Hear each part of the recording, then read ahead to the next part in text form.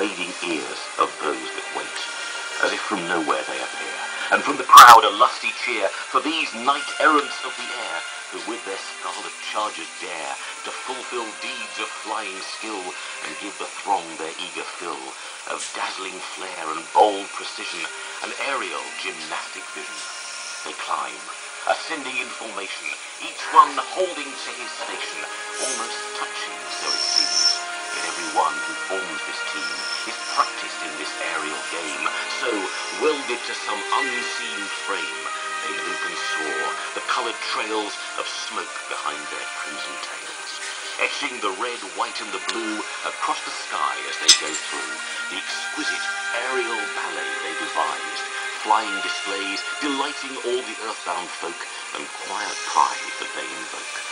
For these are our own native sons and daughters who have undergone the training and the discipline to gain this accolade and win a place in this elite formation, won unstinted admiration for their exploits far and wide, retained affection and our pride, in demonstrating to our eyes that they are masters of the skies, ruling supreme in their domain, and gaining the respect again of others who were born to grace the freedom of this open space.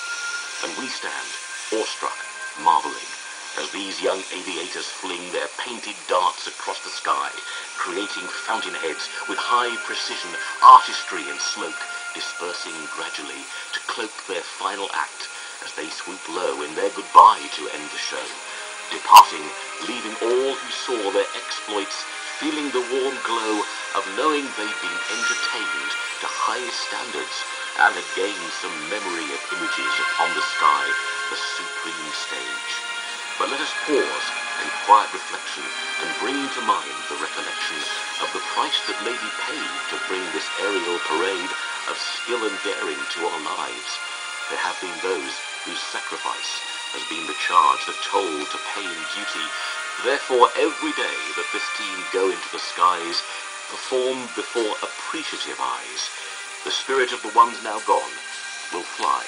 formatting as they had done in those years past with skill and verve, their lasting epitaph deserve.